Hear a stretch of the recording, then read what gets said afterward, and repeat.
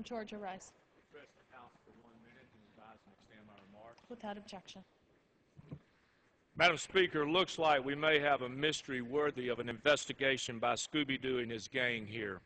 This week, the House may pass a bill to overhaul 1/6 of our economy.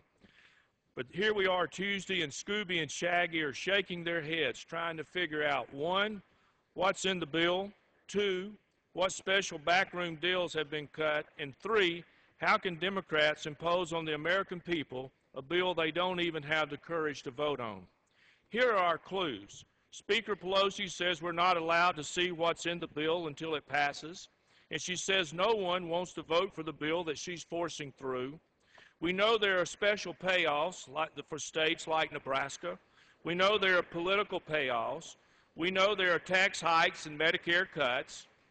And it's not a mystery why the Democrats are going to try to invent a ghostly scheme to pass this terrible bill. And when the Scooby Doo gang unmasks the ghost, we'll hear the Speaker say, "I would have gotten away with it too if it weren't for those meddling Americans." Ruh-roh, Madam Speaker. Gentleman's time has expired. For what purpose does the gentleman from Louisiana rise?